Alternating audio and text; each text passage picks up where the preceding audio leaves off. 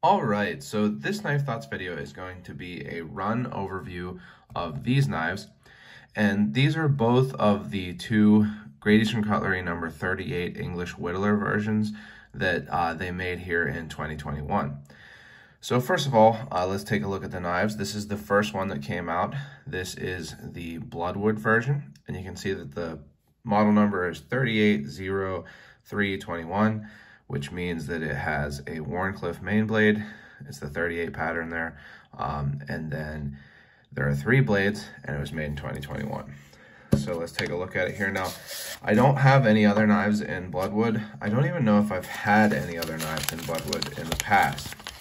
So I was interested to see what this one looked like. And it's pretty nice looking. It's kind of like an orangish, reddish color to this wood, and it's really tough to show on camera, but it does have some chatoyance. I'm always not sure if I'm pronouncing that correctly, but some kind of shimmer to it. And again, you can't see it as well on camera as in person. But nice grain also. Pretty, so got some lines and then some, spots in there. And it's a well-made knife. So, pretty good transitions, no big gaps or anything. Actually, no gaps at all really between those transitions, or between the bolsters and the covers. Now, one thing on this knife is that the split back, and I'll talk about what that is in a little bit more in a second. This does stand up quite a bit, more than I would like. It's pretty easy to catch your finger on it, and I can't really push it back down in, which I've seen, some people say that they're able to on theirs. So I'm not super happy with that, but I think that's just part of it being a split back whittler, and that's what this is. So what that means is that there are 2 springs here on the knife. It is a 3-blade knife, and those 2 springs go to the 2 secondary blades. So it has 2 secondary blades here, which are a pen blade, which has a half stop and probably like a 4 pull on it, and then a small sheet foot blade. Also has a half stop and about a 4 pull. So those springs are the respective springs for those blades, and then there is a liner in the middle. But what they do is they make this liner actually taper down until both of those springs come together to form the spring for the main blade, which is on this version a Wharncliffe, and it does not have a half stop. So this is kind of an interesting Wharncliffe. It's kind of maybe a little bit of a stubby Wharncliffe, not as pointy a tip as some Wharncliffe knives, which I'll give you an example of here in the recent number 19 Little Rattler. So a little bit pointier of a tip on the Little Rattler, which is maybe more typical of a Wharncliffe, but still a good looking blade, I think. And again, those 2 springs make up the spring for the main blade. So it is a little bit thicker of a blade. And they call this the English Whittler. They did a similar knife previously that they called the Grinling Whittler, which instead of a Wharncliffe main blade, it had a clip point main blade. And I don't have one of those to show you, but one of the big things that people noticed is that the Wharncliffe on this knife is shorter than the clip point was on the Grinling version. Now, for me, I don't mind that because it means that this point sits well down within the frame so that you don't have to worry about the tip being proud and catching your finger on it or anything. Some people, said that they wish that it was longer, but for me, that's not an issue really at all. The only thing on this one, again, this sits a good bit higher than I think I would like it to. So let's move on to the next one here. And first off, I want to show this tube art. I really, really like this tube art. So you can see it says GEC in kind of old-timey letters, and then has this shield, which actually mirrors the shape of the shield that's on the knife, which is, as far as I know, the first time GEC has used this type of shield. But it has the unexcelled, with the X being, part of the crest there, which is really cool. But even cooler if you look in here, it has 3 oil drakes. And Titusville, where Gradation Cutlery is and where these knives are made, is known as the birthplace of the oil industry.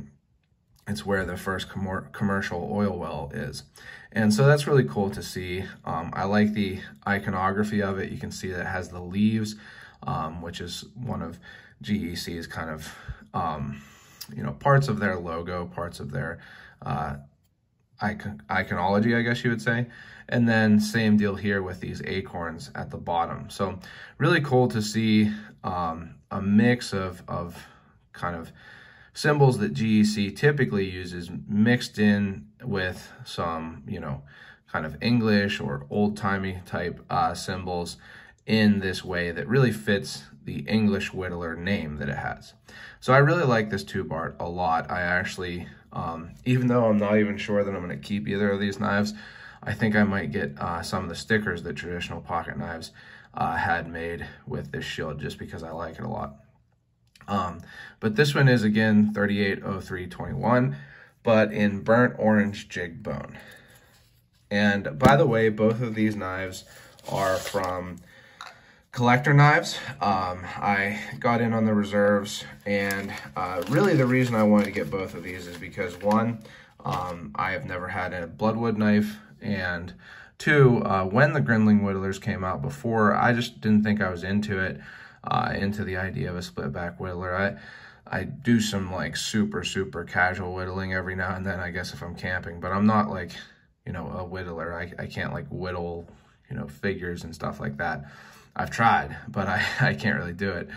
So when those Grindlings came out, I didn't get one, and they were super popular, one of the most sought after knives from GEC. So I thought I should get one of these just to see if I liked it here. And also I thought that this burnt orange jigged bone looked super cool. Now that's the first thing I'll say on this, is that there was a huge variation from pictures I've seen people posting in the bone color. Some were very dark, and some, like mine, are very light. Now, I actually like it. It reminds me of what I think that Case calls their salmon bone, but I think that it looks pretty good. It has some pretty light areas, like right here and right here, but it does look pretty good. It's got kind of a caramel tannish color to it, and I like the jigging style too, the darker colored in the jigging. So I do like the look of it quite a bit. Now, this one does not have as high a split back, liner there. You can catch it with a fingernail, but not so much on your finger. And it's definitely not as high. I'll show you the other one again here. So you can see the difference. It's pretty clear in the difference. This one, same deal. The pull on the main blade is closer to like a 6, and then it has this, again, this really cool, I think, unexcelled etch, kind of old-timey Gothic, you might call it, I think, etching or font. And this one has a cut swedge, and the nail nick is in the cut swedge.